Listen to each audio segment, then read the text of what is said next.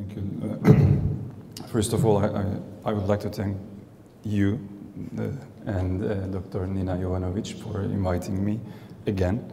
And I'm very happy to be here in Sarajevo. I mean, it's always a pleasure for me. And secondly, in this session, I can see that we are like ocular oncology sessions before macular surgery. Macular surgery is the last session, so it's surprising.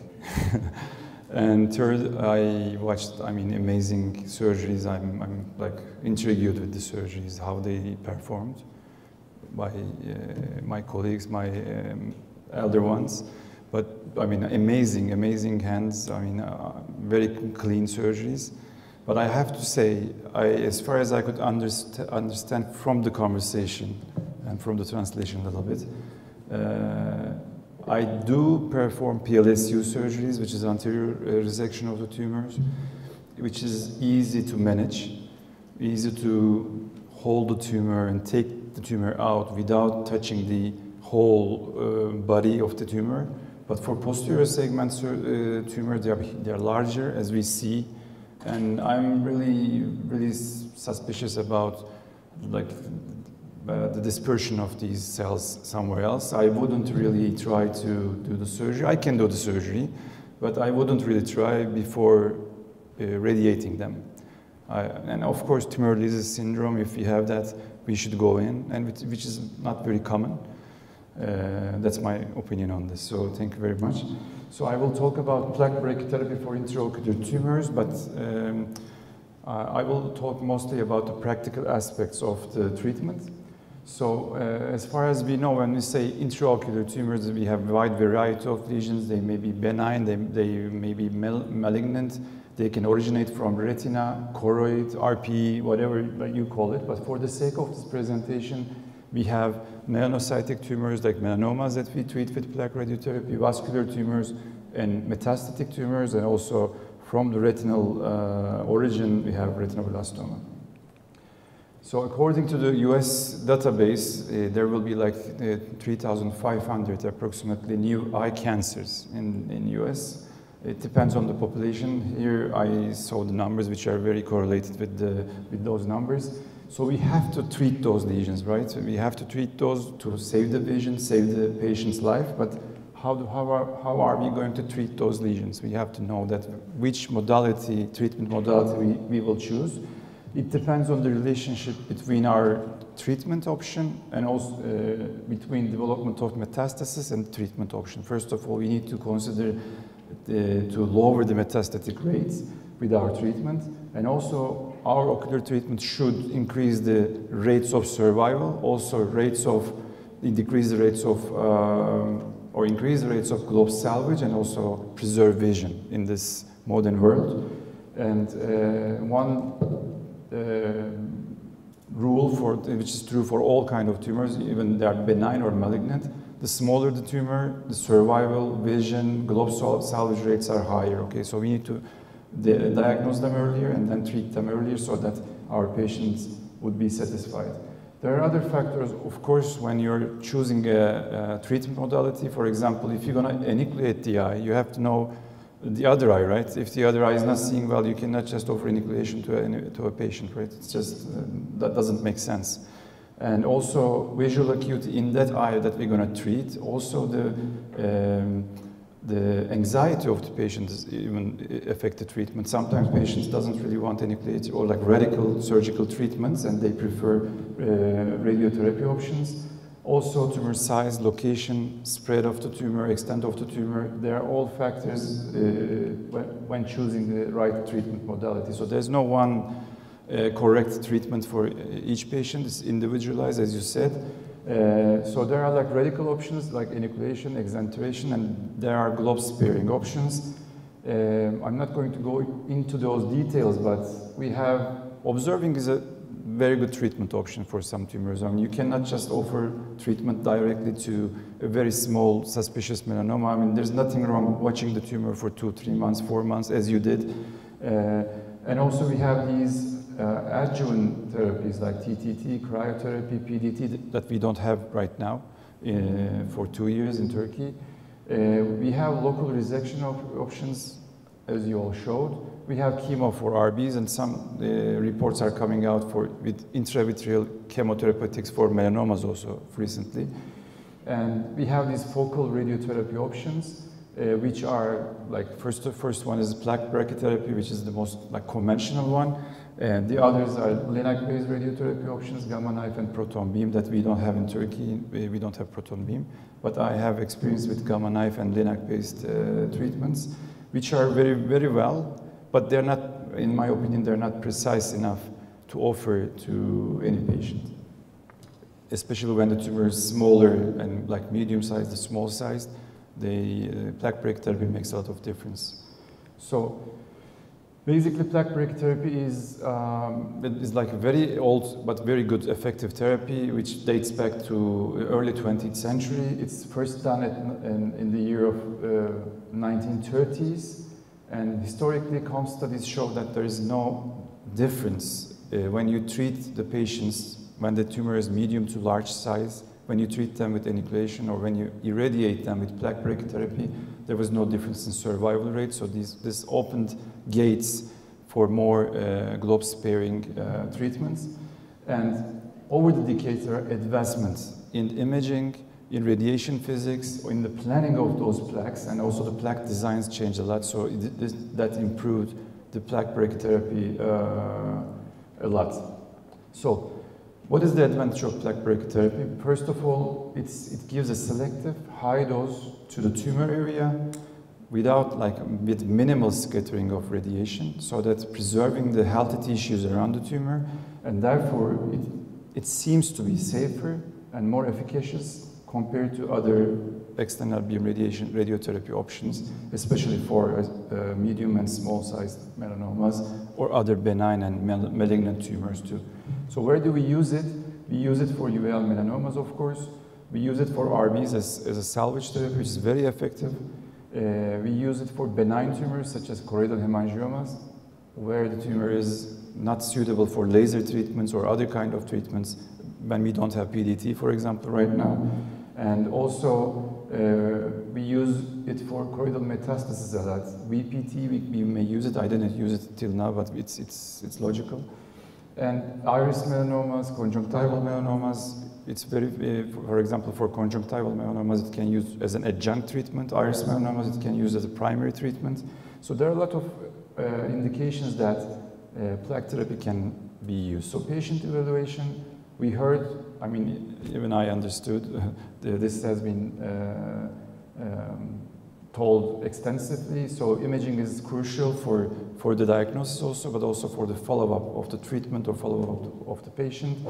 MRI or CT can be done. We are doing CT for particular reason that we are using CT images. I will show you right away to plan the patient to plaque treatment. So the new software that we are using, it just creates a spherical recomposition of the retinal surface and the eye itself, and it's superimposed that into red-free, like color from the photographs, and there's a three-dimensional planning option with CT. I will show right in a minute. So we do CT, not MRI, and also metastasis screening can be done. It's very controversial, it's debatable. I'm not going to enter into that detail. So we have our tumor, so we need to choose a plaque suitable for that tumor, and this should be customized based on the size, shape, and location of the tumor, and it should cover the 2 millimeter from the edge of the tumor. So it shouldn't be like 4 or 5 millimeters. If the tumor is irregular, it's acceptable, but it should be like right fit for the tumor size and location.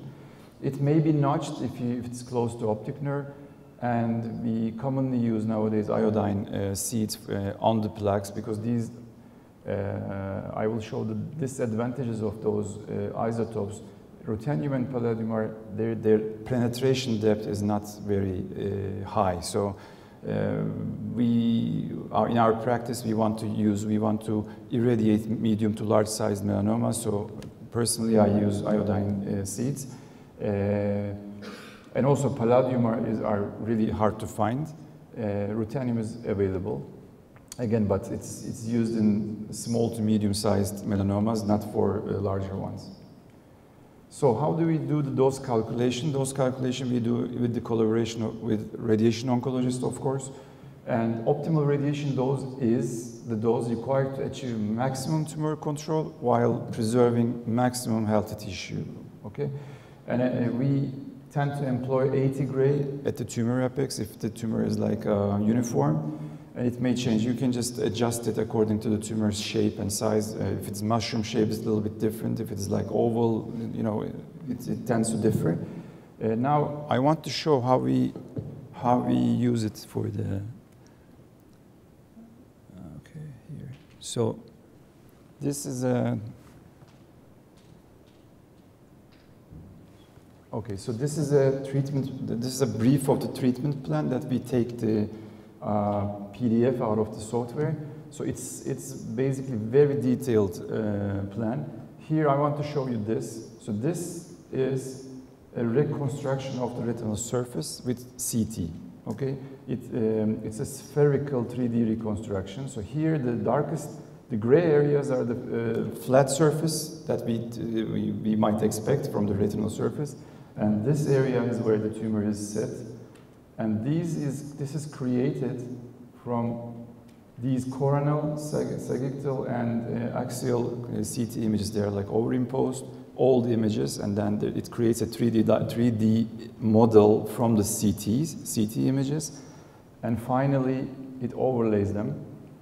Here is the ultrasound dosimetry. So here we have the 2D model, okay?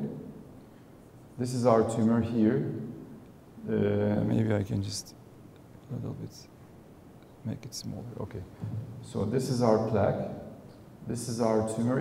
Even if you don't see it, it's under here. I know the dimensions, and I put the dimensions in the software. And after that, even the software says where to put the sutures of the plaque and what is the distance between them. And it's like a very detailed plan. Of course, in the surgery, you don't. Like, you cannot just go with the plan all the time, but it says also if you're going to disinsert a muscle or not to disinsert a muscle. So it's a very detailed plan. This is created for each and every patient. These are the plaque, the seeds in on the plaque. It's a 20 millimeter plaque. And finally, yeah, this is the reconstruction of the CT here. With the CT images, I can see where my plaque sits. And this is important when you're planning for a tumor close to the optic nerve, or close to the muscle. So you know where you're gonna struggle with, how you're gonna manage your plaque. So this is very good. And this is a new thing for this software. This wasn't there like, I think it's not commercial still. It wasn't there for like 2 years ago. Okay, now we can go back to presentation. Okay, so after we have our plan, now we go to the surgery. So surgery is pretty much straightforward, but the aim of the surgery is put the plaque to the exact location that we want, okay? So we don't want like a deviation of the plaque to its sides to miss part of the tumor, so we have to be sure that our plaque is covering the tumor. So I will show two cases. One of them is a posterior one of them is an anterior located one. For the posterior ones, can I stop it with this one? Can I stop by pressing? So here I detached like I isolated 3 muscles. Just tell me when to stop. Stop, please. Okay. So here you can see the transillumination. The tumor is inferior located, so I want to see if I can see the tumor extent by transillumination, which I don't expect too much, and I didn't see. So here you can see the pars plicata, but you don't really see any transillumination defect. So what we're going to do here is, if you cannot see the tumor, we're going to mark. Can you start again? So we're going to mark the tumor axis along from limbus to the tumor's belly, where the centroid of the tumor is. I'm going to mark an axis here, as my colleagues do all the time. Here I put my mark, And I do it with indirect ophthalmoscopy. There's nothing, that's the best way to do it. You with indirect ophthalmoscopy, you check the anterior border of the tumor, you check the centroid of the tumor, and you just make an axis that you're gonna put that's gonna center your plaque, okay? And here, this is my mark. This is my mark. And now we're gonna put a fixation suture and check again. This time I'm gonna check the position of the plaque again. Okay, we are done. And this is not enough. After I think that I checked with the indirect now, and even I think that I am on the tumor, I will do one other thing. Here comes the suture again. Okay. So of course we have to be careful when you're just needling a sclera where the tumor lies just underneath.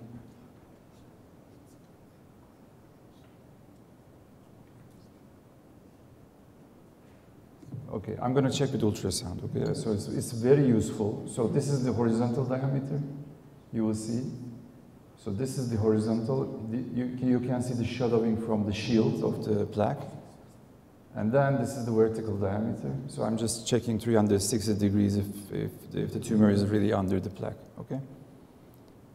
So basically, I'm done here, the second fixation suture, and then I'm out of the eye.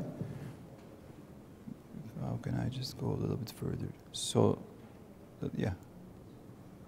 And we are just closing the tenos and conjunctiva for, okay, this is the second case. In this case, I will see the tumor by transillumination. In this case, it's easier to locate the tumor. Even you can see through the lid reflex the tumor.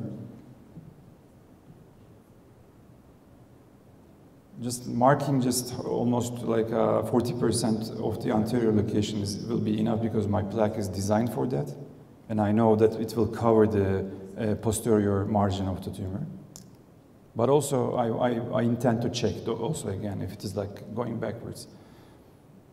And that's it. So plaque is in, two fixation sutures, and we are done.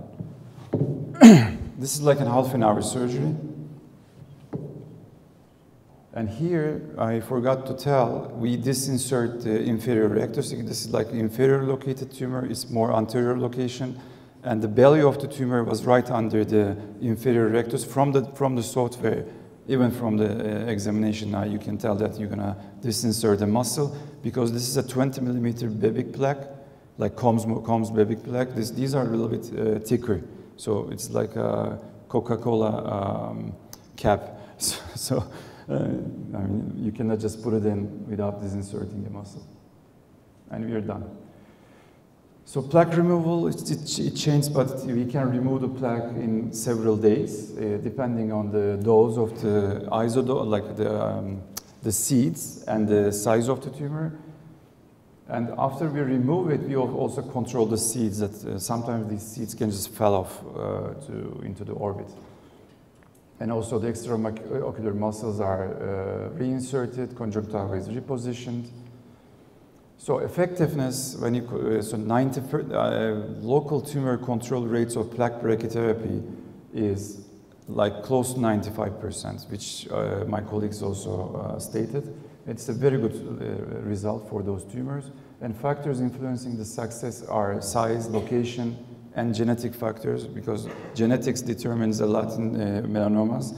We don't have the financial status to look the genetic background of the patients. I don't know if you can do it in Bosnia, because it's too expensive. It's like it was like close to $10,000 in US, this like genetic profiling. And that's why we don't do it. And also there's no like adjuvant treatment for metastatic lesions, so there's no point also for the treatment. Okay, I will show you some examples. For example, this is a medium-sized choroidal melanoma, which is like measuring the thickness. Thickness was almost 7 millimeters. After 18 months, it is to 3.28 millimeters at like almost 3 millimeters. We don't expect the tumor be gone. I mean, it's like a collapsing building, so there may be some thickness. If you do TTT on top of it, it may even decrease more, but I'm not a big fan of TTT. And this is like a very peripheral, like quite peripheral lesion. So I don't do TTT on regular basis. This is a large melanoma located in the infranasal part. After treatment, very nice regression to 3 millimeters. This is a choroidal metastasis, even though there is no visual hope for this eye because the RP is gone. As you can see, here you see this lumpy, bumpy appearance, which is typical for metastasis. And after the plaque treatment, you can see that the full tumor regression. For choroidal hemangiomas, so we don't have PDT. This one was treated with PDT already once, and the visual acuity started to decrease to 0.3. Of course, in this case, we put a plaque, but we use, of course, low dose radiation in this case. And after 8 months, the tumor thickness decreased, and also the subretinal fluid, intraretinal fluid is gone, and best correct visual acuity was 0.7 in this eye.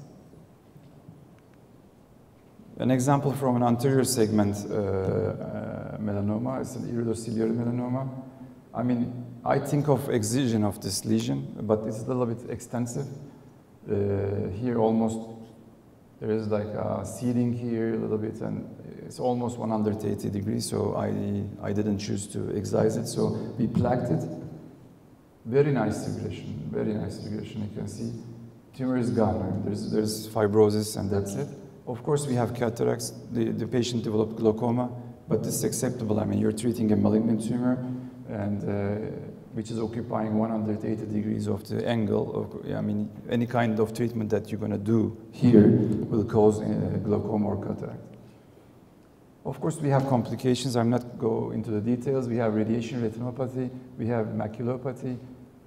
Most fearsome, I think, is the optic neuropathy, which is like irreversible. I mean, most of the visual loss is irreversible visual losses from the optic neuropathy. We have anterior segment complications and also more severe complications, which patients may lose the eyes, as like retinal detachment, and less severe but more frequent. Patients may experience dry eye. Okay. Follow-up. I follow up the patients every 3 months. I do what I do at the baseline visit all the time. All imaging is done from the beginning. I don't employ metastatic screening extensively. Maybe once a year or once in 2 years PET-CT. I offer, other than that, abdominal ultrasound, liver function tests, and pulmonary X-rays in my regimen. And then if the patient develops retinopathy or like a macular edema or optic neuropathy, I tend to inject anti-VEGFs, local steroid injections. I do regularly pan-retinal or like sector photocoagulation to these patients, even before they develop the radiation side effects. And of course, cataract surgery, if they need it, IOP monitoring is like crucial in these cases. And if there is a recurrence, the recurrences can be treated with transpapillary thermotherapy. Again, salvage radiation, and also enucleation is, I think, a very good option when there is a recurrence for those tumors. So thank you for listening to me.